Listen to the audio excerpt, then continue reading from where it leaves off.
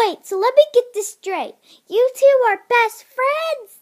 Yeah, me and Abigail are starting an alliance to get the gym ready for the fall dance coming this Friday. Do you want to help? Why, of course I would. Just as long as we work together, I think we would make this the best dance ever. Just as long as we work together, I think this would be the best dance ever. And we could get the decorations and prepare for Friday night. Just as long as we work together as friends. I'm sure nothing can go wrong with this dance. I think the music we'll dance to will be fun. And the dance moves we will do will be cool. Yeah, you know, those are great. I really hope we'll have the funnest time of our lives.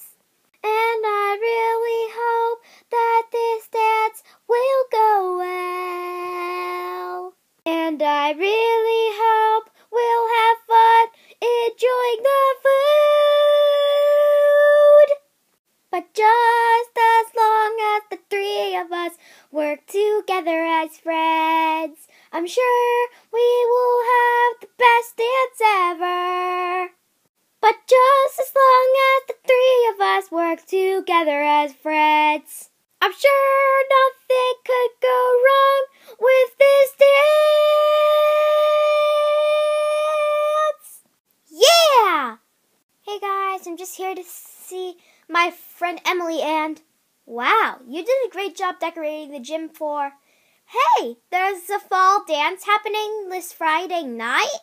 Yep, there sure is. Oh, hi, Emily. Hi, Abigail. And, oh, hi, Petunia. Wait a minute. You know my friend Sally? Yes, I do, Emily. Me and Sally have known each other since, like, 3 months ago. Yeah, 3 months ago. Well, me and Emily gotta go because we have to go do some, because it's getting already late and we have to go to bed. It's nice meeting you again, Petunia. Bye! At Sally's house. Now I have to get into bed with my teddy bear so I can get enough sleep for school tomorrow.